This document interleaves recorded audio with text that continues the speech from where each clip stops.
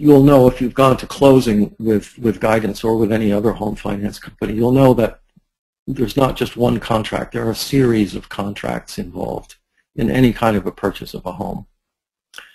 For legal reasons, it's to protect the consumers and to protect the interests of the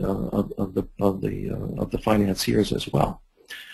So what's happening here in this question is that there's a little bit of confusion, and I think that the confusion has to do with the succession of contracts.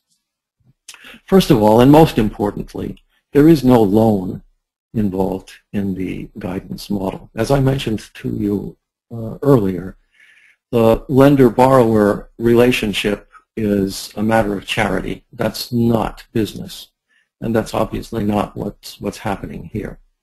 This is a business transaction. It is a partnership. The nature of the partnership is that of shirkat al-milk to begin with, because, as I say, this is a complex relationship. It begins with a partnership, but there's far more to it than that. And each one of these the further steps is represented by a contract. So let's begin at the beginning here with the musharaka model. The shirkat al-aqd is what we understand commonly to be the kind of partnership that everyone knows about. In other words, you and your brother-in-law pool your money together, some capital together, and you purchase a gas station, and you work out the details, who's going to work, who's going to contribute how much time, and so on and so forth, and you share the profits or you share the loss together. That's shirkat al-aqd. So that's a partnership arrangement into which both partners enter as a result of their own volition, right? It's their own will that they do so. Shirkat al-milk, on the other hand, is the kind of partnership which is not essentially initially intended for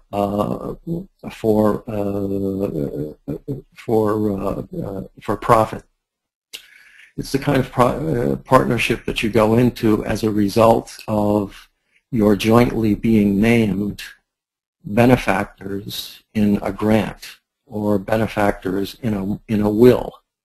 So your uncle leaves you a business, or your uncle leaves you a property, and he also leaves it to your brother or your uncle.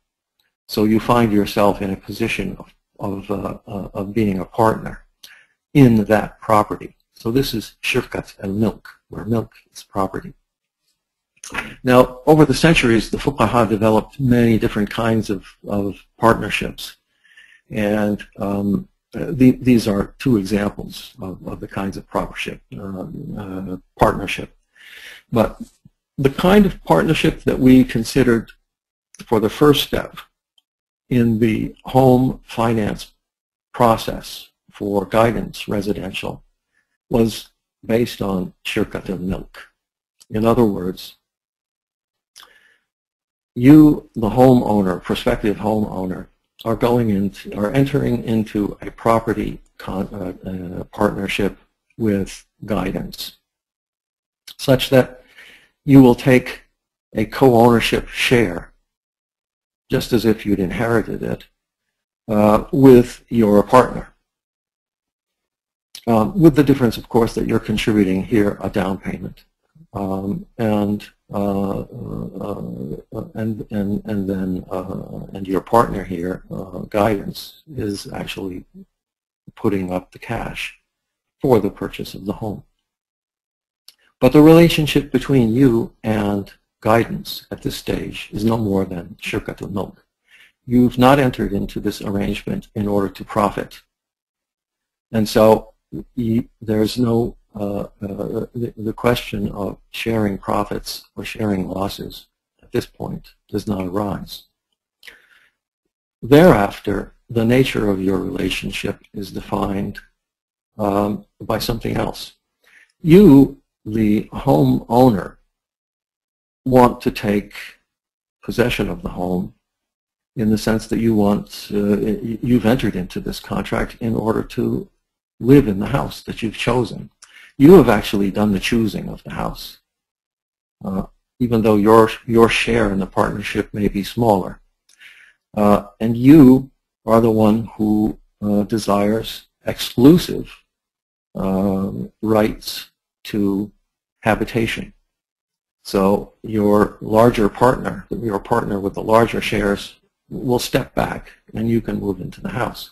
However, when you do that, then the nature of your, something else kicks, the nature of your relationship becomes that of a partial lessee. So you as the lessee, because you're occupying the home, will be paying monthly payments to the lessor, which is Guidance Residential.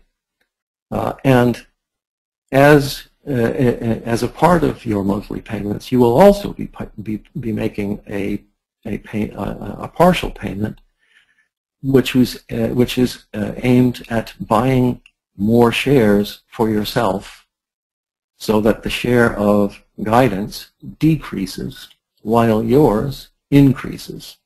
So from that perspective, your relationship becomes one of musharaka mutanaqisa. So you have another kind of partnership, a decreasing value partnership, or an increasing, a diminishing value partnership, where the shares of the financier diminish in proportion to the shares of the homeowner, which increase.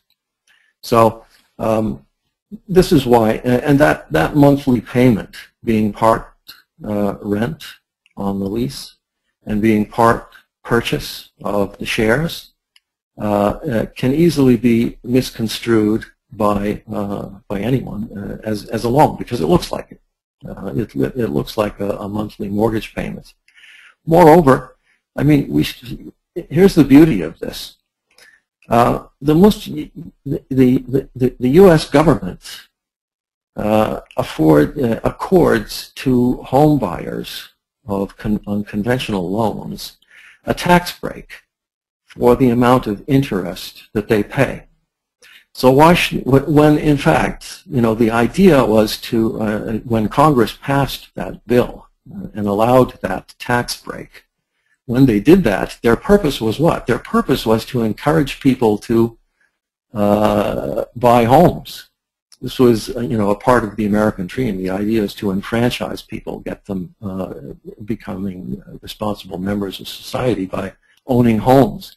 So they afforded them this special tax break. Well, we don't pay interest, and so we wouldn't nominally be allowed this tax break. But in fact, the spirit of the bill passed by Congress was to reward people for becoming owners of homes, for home ownership. So what we've done here in this contract is to provide the grounds for Muslims to take advantage of this particular provision granted by Congress to homeowners, people who are buying homes. Even though we're not buying homes in the same way, we're buying homes in our way without interest, but we're doing it in a way that looks like kind of it is interest. And we are then able to take advantage of the tax break.